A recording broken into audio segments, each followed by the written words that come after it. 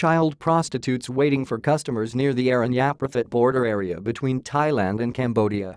Canberra, Australia. Australia plans to ban convicted pedophiles from travelling overseas in what the government said Tuesday is a world-first move to protect vulnerable children in Southeast Asia from exploitation. Australian pedophiles are notorious for taking inexpensive vacations to nearby Southeast Asian and Pacific Island countries to abuse children there. Foreign Minister Julie Bishop said she would cancel the passports of around 20,000 pedophiles on the National Child Sex Offender Register under legislation that will be introduced to Parliament soon.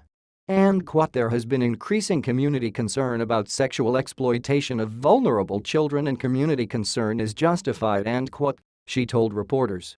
Almost 800 registered child sex offenders traveled overseas from Australia last year, and about half went to Southeast Asian destinations, she said. And there will be new legislation which will make Australia a world leader in protecting vulnerable children in our region from child sex tourism, and Bishop said. Justice Minister Michael Keenan said no country has such a travel ban. He said 2,500 new convicted pedophiles would be added to the sex offender register each year and would also lose their passports. The register contains 3,200 serious offenders who will be banned from travel for life. Less serious offenders dropped off the register after several years of complying with reporting conditions and would become eligible to have their passports renewed.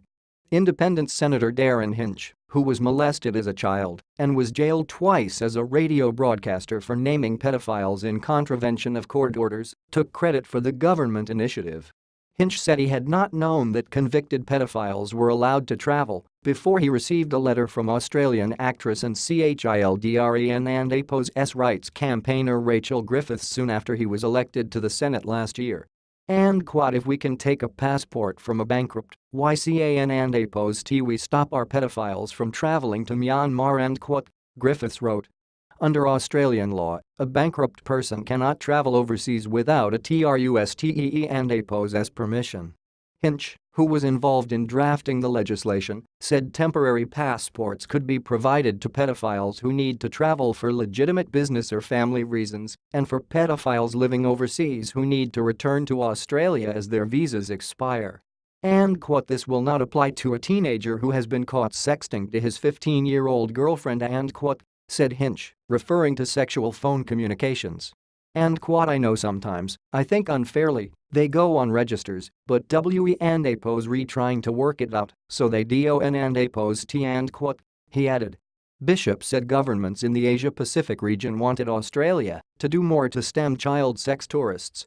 And THERE and APO's most certainly deep concern among countries in our region about the number of registered child sex offenders in Australia engaging in the child sex tourism industry, and she said.